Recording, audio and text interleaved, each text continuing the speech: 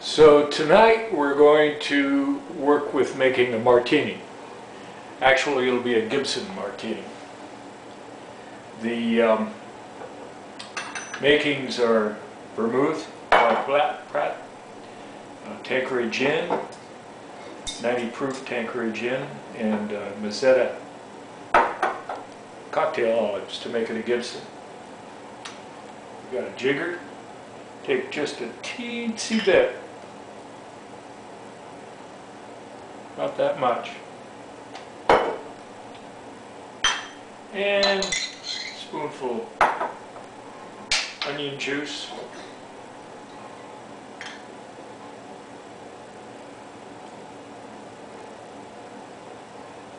And 1,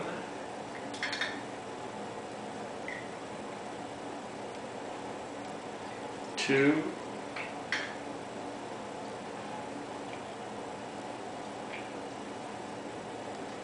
3, could stop there, but what the hell, 4. Throw on the lid.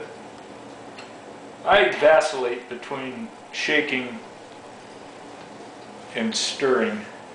Shaking is not the best because you can overshake and turn out something that tastes like dishwater.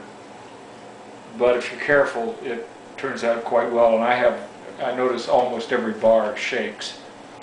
And only occasionally will a bartender turn out dishwater. Usually it's quite good. So I tend to do the shake deal. But it's not very many, and not big ones. There's 1, 2, 3, 4, 5, 6, 7, 8, 9, 10. I've settled on 10 for no apparent reason. Digital system, I guess.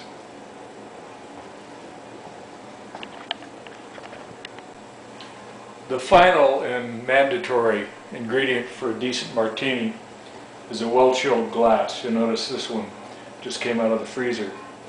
And we'll put the onions in there.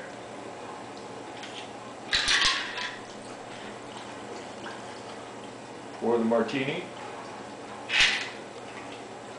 And somewhere years ago I heard a bartender say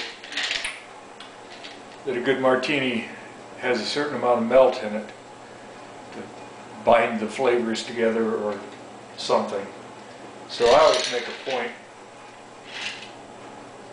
of getting all the leftover, which is not bad because if you've shaken it, there's a little bit of ice floating around, and you don't want to drink the martini when the ice is still there.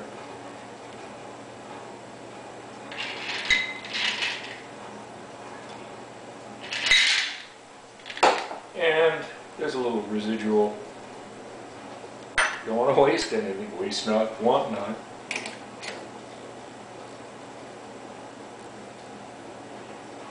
So let's try this.